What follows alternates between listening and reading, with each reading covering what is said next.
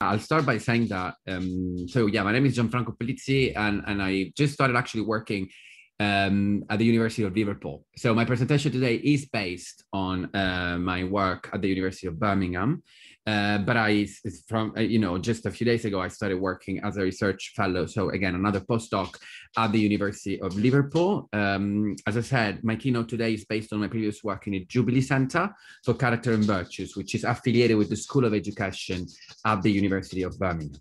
At the Jubilee Center, I worked as a research fellow on a project that, as you mentioned just now, is called Cultivating Cyber Wisdom, which is still ongoing. Today, I'd like to talk you through this project and the kind of work that I've conducted in the center around the concept of cyber wisdom. I will also discuss how this links with digital citizenship education, and I'll provide you with insights based on findings that we gathered through 2 surveys that we conducted in the United Kingdom. So just a very kind of brief outline of this presentation. I'll start with a few words on context, particularly in relation to the UK as a country. And I will give you some further details about the project itself.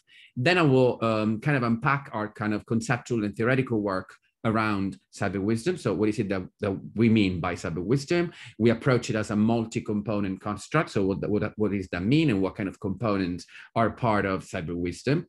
And then I will go into the empirical part of this presentation, which has to do with the research that we've conducted in the UK by administering 2 surveys. I will discuss the research questions behind those surveys, the methods that we used, the key findings that we gathered, and I will then kind of focus on implications of those findings, and therefore I will finish with some concluding remarks. So, cultivating cyber wisdom or cyber phronesis. The cyber phronesis project is a project conducted by the Jubilee Center that draws on Aristotelian virtue ethics and the concept of phronesis, which is often translated and understood as practical wisdom.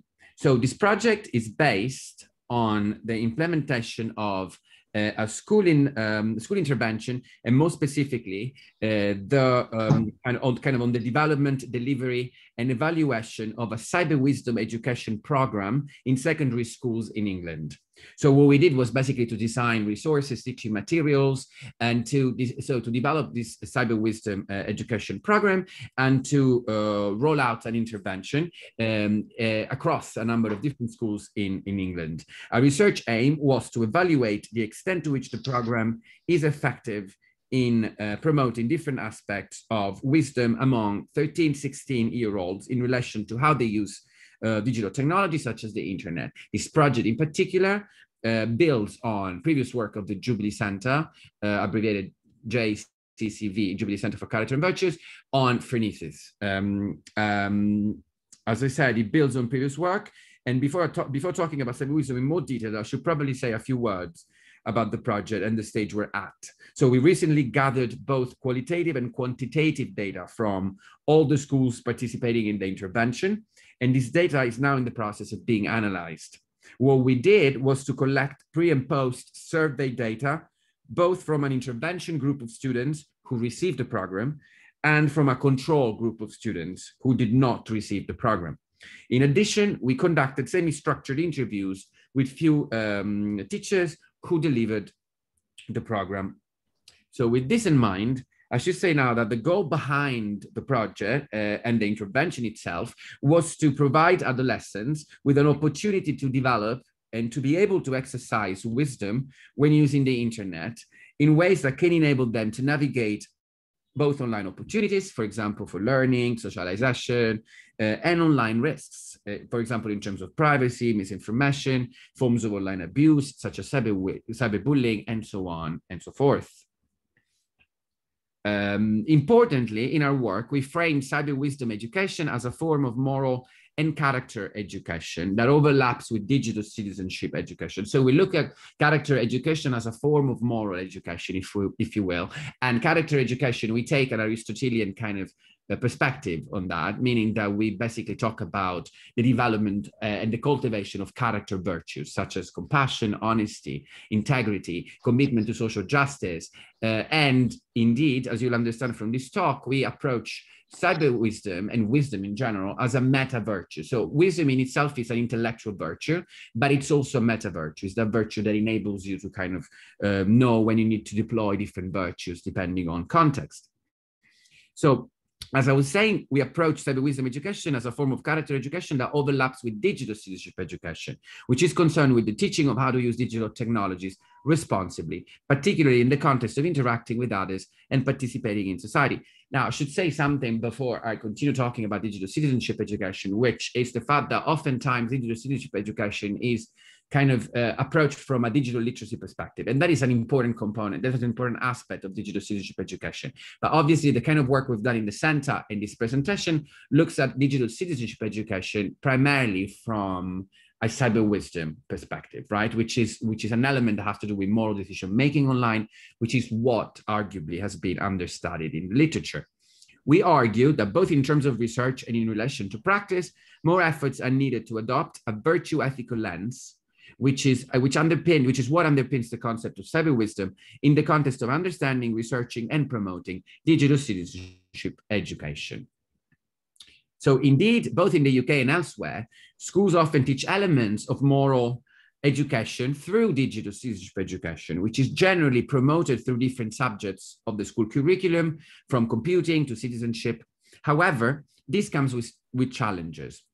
And I would talk about three main challenges. The first challenge is that there is no unified or coherent framework really for how to teach digital citizenship, which is still pretty marginal in the school curriculum. I should say in this respect that I've written a book just recently with colleagues that is coming out next month in May.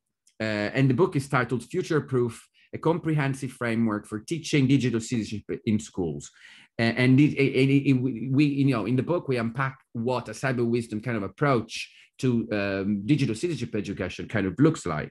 I should add that this can already be pre-purchased on the sites of retailers such as Amazon. And if you want to know more, please drop me an email and I'll be very happy to discuss this further. The second challenge has to do with the fact that in practice, schools in the UK often teach some elements of moral education in relation to using digital technologies, but they do so primarily in line with deontological and utilitarian principles. So they rely on encouraging students to follow rules, deontology, and to reflect on the consequences of their online actions, utilitarianism. But little emphasis, unfortunately, is placed on the importance of possessing, cultivating, and deploying not just character virtues such as compassion, honesty, respect, but ultimately wisdom as a meta virtue that can help students decide which virtues to draw and act upon online, depending on different contexts, especially when presented with moral dilemmas, which generally are the result of one or more virtues kind of clashing, right? So, and the third challenge that has to do with digital citizenship education is the fact that this problem, so this gap in terms of there is not so much of an emphasis on virtue ethics and the importance of virtues. This is made more problematic by the fact that the ontological and utilitarian principles and approaches to moral education are important and they are effective, but only to some extent, but they're not enough. On the one hand, rules, for example, on screen time can be rather abstract and oblivious to the emotional dimensions of users' engagement with digital technologies, as well as their moral motivations. On the other hand, it is challenging to expect children, in particular, to be able to reflect on the long-term repercussions and consequences of their temporally distant online actions. So obviously, the ontology, utilitarianism are important in terms of understanding how users should, use digital technologies, but they come with limitations. And that's precisely why we argue that virtue ethics has the potential to fill that gap, and it should be a very important aspect of cyber wisdom and digital citizenship education. So this is why in our work, we approach the concept of moral decision-making online, that is the decisions that users make to navigate the ethical implications of online opportunities and risks, primarily from the perspective of virtue ethics, but at the same time in ways that intersect with deontology and utilitarianism. Relatedly, this is why we argue that digital citizenship education needs to overlap in practice with cyber wisdom education. But what does cyber wisdom mean in the first place, and how can it be conceptualized? So here I'm going to go and delve into really the conceptual makeup of cyber wisdom as a construct. So cyber wisdom broadly refers to the ability to do the right thing at the right time when using the internet. Now, in our theoretical work, on the one hand, we draw on Aristotelian virtue ethics and the concept of phronesis to conceptualize cyber wisdom. On the other hand, we build on existing models of wisdom that are grounded in different disciplines to better position the concept of cyber wisdom and argue that it should be understood as a multi-component construct. The models that we take inspiration from include Darnell and Christiansen's model of phronesis. Christiansen's works in the Jubilee Center. And this model, their model, is grounded in moral psychology, and Aristotelian virtue ethics. But we also draw on two models that stem specifically from moral psychology, which are Ardell's and Grossman's and colleagues' models of wisdom. If you're interested in a theoretical work in relation to cyber wisdom, you can read about this in an article that has just come out, which was published in the Journal of Ethics and Information Technology. The article is titled "Wisdom in the Digital Age, a Conceptual and Practical Framework for Understanding and Cultivating Cyber Wisdom." Now, what is distinct about our approach to cyber wisdom is that each of its components apply specifically to the digital age. So whereas those models are about wisdom in general, we kind of start from the fact that, you know, the digital age has brought up specific opportunities, but also specific challenges. And there are issues in terms of the affordances of the internet and the political economy of the internet that needs to be accounted when understanding what wisdom should look like in the digital age. Indeed, I should first clarify that our decision to propose a distinct framework for understanding cyber wisdom is rooted in the recognition that our societies are increasingly mediated by digital technologies, and the internet offers considerable opportunities, like we've talked about before, for example, for learning, socialization, participation, but also risks. Online abuse, cyberbullying, grooming, trolling, as well as issues of financial safety, misinformation, polarization, and so on. These risks are largely amplified by the affordances of the internet. Think, for example, of what its technical features afford in terms of anonymity and connectivity, which make it easier to perpetrate forms of online abuse. In addition, they're also amplified by the political economy of the internet, that is, by the ways in which the internet is managed and by the extent to which it is under-regulated. Think of how corporations like Google and Facebook operate, of the extent to which they prioritize economic interests over safety, and of the extent to which what happens online is hardly subjected to forms of meaningful regulation, which obviously leaves users kind of, you know, unfortunately users to kind of with the burden of, you know, having the responsibility of having to navigate, you know, not just opportunities, but also considerable risks. So it follows that possessing wisdom in the digital age means that users need to be able to navigate the ethical implications of online risks and opportunities that are somehow specific to the digital age and that apply to contexts that may well be different online and offline. It is with this in mind that we argue that cyber wisdom should be understood as a construct that incorporates 4 dimensions or components. So the first component or dimension is cyber wisdom literacy. We call it cyber wisdom literacy, which relies on cognition. And by cognition, I mean the mental processes involved in gaining knowledge and comprehension, including thinking and problem solving, right? This component is about understanding the nature of different virtues, not just in general, so understanding what compassion means, understanding, you know, what integrity means, but also in terms of how this applies specifically to online context and in ways that can enable users to maximize online opportunities while minimizing online risks. This means in practice that cyber wisdom literacy involves an understanding of how multiple virtues can be acted upon in ways that preserve a balance between taking advantage of online opportunities while avoiding or coping with online risks. Having cyber wisdom literacy includes, for example, appreciating the importance of using social media to access information and interact with others, while also understanding the value of producing and disseminating information in line with principles of honesty, or in ways that are underpinned by compassion towards those who receive, for example, negative comments on social media. Cyber wisdom reasoning is the second component of cyber wisdom. And this component, which is also grounded in cognition, refers to the ability to choose the right course of action online, especially when we're confronted with moral dilemmas. This might include, for example, whether to prioritize compassion or honesty when one's opinions on social media can hurt the feelings of other users. Or, another example of a moral dilemma would be, for example, whether you would, for example, be loyal to your friend who's done something nasty or said something nasty to somebody else online, or you would report your friend in the name of honesty. And so there's a clash of virtues, honesty and loyalty in this particular context. And you as a user, you don't really know what to do. And you got to make a choice, right? That's where cyber wisdom reasoning kind of comes in. And cyber wisdom reasoning is grounded in the recognition that moral dilemmas online may be exacerbated by both the technical features and the political economy of the internet. Examples of such dilemmas may include, for example, accessing information free of charge versus observing copyright laws, whether to show respect or even compassion for users who show abusive traits on platforms like Facebook, or whether or not to use social media to show compassion to others as opposed to engaging in face-to-face interactions. What is specific about this component is that users need to factor in whether, and if so how, experiencing moral dilemmas online may involve scenarios that are specific to using the internet as opposed to experiencing moral dilemmas offline. The third component, we call it cyber wisdom self-reflection. And this is probably the most distinct component of cyber wisdom, since unlike the other models that we draw upon, it lies more explicitly at the intersection of metacognition and affect. So by metacognition, I mean the mental processes that we use to evaluate our own cognitive processes. This component consists of the ability to navigate, first of all, our own perspective and those of others, and then also our emotions and those of others. So it's really about navigating perspectives and emotions.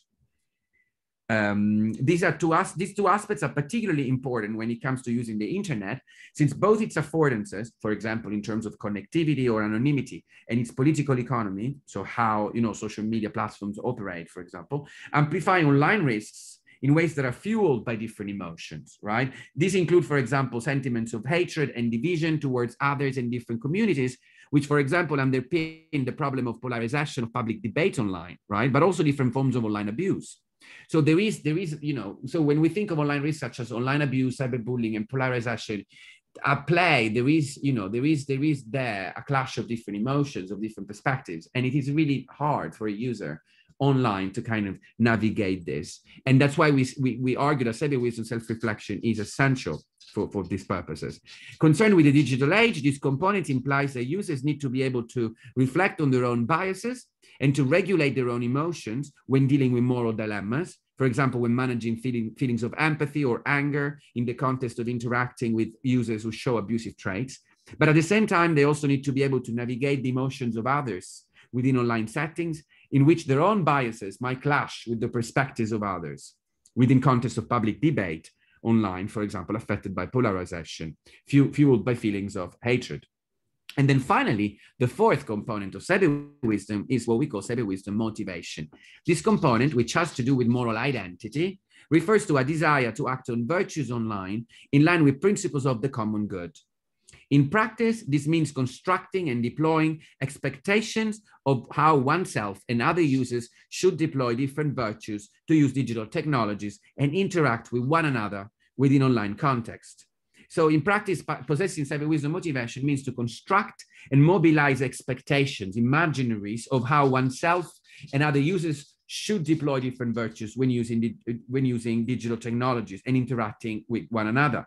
This means that users' moral aspirations could include, for example, expecting users to interact online in honest and compassionate ways, as well as expecting online communities to engage in public debate in ways that are mindful of their own different concerns, but also in ways that are underpinned by a certain degree of civility. Finally, users' moral aspirations could also include expecting internet corporations and social media platforms to make more efforts to tackle online risks in line with virtuous principles of transparency and accountability. Now that I've discussed how I framed the concept of cyber wisdom, I'd like to share a few insights into key findings that we gathered from 2 surveys prior to rolling out the cyber wisdom intervention that is currently ongoing.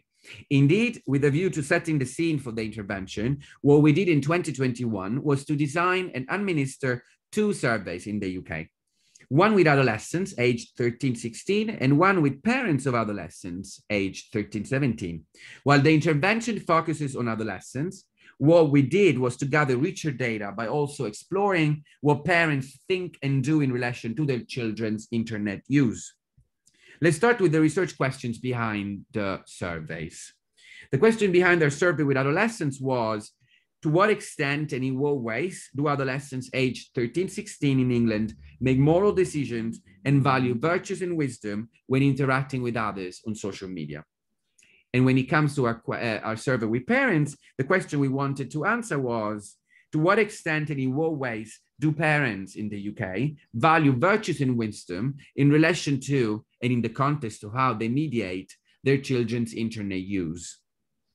In terms of sampling, just to say that we used a convenience and purposes sampling strategy and managed to collect 1,147 valid responses from 8 schools across England. As for a second survey, we commissioned Yonder, a polling company, to administer the survey. They used a nationally representative sample, collecting a total of 1,515 valid responses. In terms of measures, the measures that we used, so we designed the survey to include social demographic questions in order to collect data about age, gender, time spent on social media. Then participants were presented with a hypothetical scenario coming across an abusive post on social media.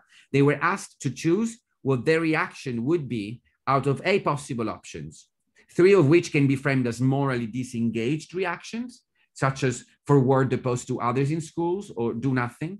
And then the rest can be framed as morally engaged reactions, ranging, for example, from tell my parents, teachers about it, or send a nice message to the person insulted to check how they feel. Participants were then asked questions to explore the reasons behind the reactions. If they chose a morally engaged reaction, they were presented with 9 possible reasons, which we classified as deontological, for example, because of my parents' rules, utilitarian, because I might be punished if I don't, or virtue-based, because it is the kind, thoughtful thing to do. Then, adolescents were asked what virtues they most want their friends to show on social media and what qualities they think their friends lack the most on social media. They were presented with 8 virtues, classified in line with the framework of the Jubilee Center as intellectual, moral, civic, and performance virtues. So while I mentioned earlier that wisdom is not just an intellectual virtue, but it's a meta virtue, for the sake of for purposes of this survey, we basically approached wisdom as an intellectual virtue. And then, right. And then I should say that besides having wisdom in the survey as an intellectual virtue, we also had different types of virtues, right? Like including moral virtues, for example, being honest when they post on social media, or civic virtues, supporting good causes in their posts on social media, or performance virtues, being confident about what they do and post on social media. Whereas wisdom, I mean, the item in the survey read, making good and wise decisions when they post something on social media. This is what they were presented with. And finally, participants were asked how they learned how to use social media wisely. And they were given options, including, for example, my parents, my friends, my teachers.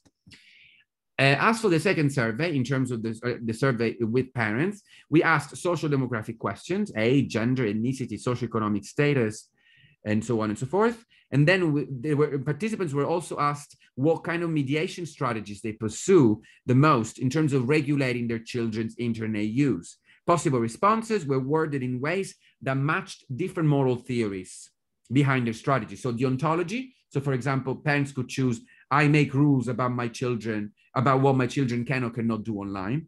Or utilitarianism, I encourage my children to think about the possible consequences of what they do online. Or virtue ethics, I encourage my children to interact with others in ways that are respectful and compassionate, for example, right? Then similarly to our survey with adolescents, parents were also asked what qualities or virtues they prioritize in relation to their children's internet use. So they were presented with 8 options. Again, each option captured a specific virtue. And again, the virtues were classified as intellectual, for example, making wise decisions when using the internet, moral, being honest with other users, civic, supporting good causes supporting good causes when using social media, and then performance, like before, being confident about what they do online. Then finally, participants were asked 2 questions about their children's formal education in school to explore how satisfied they are with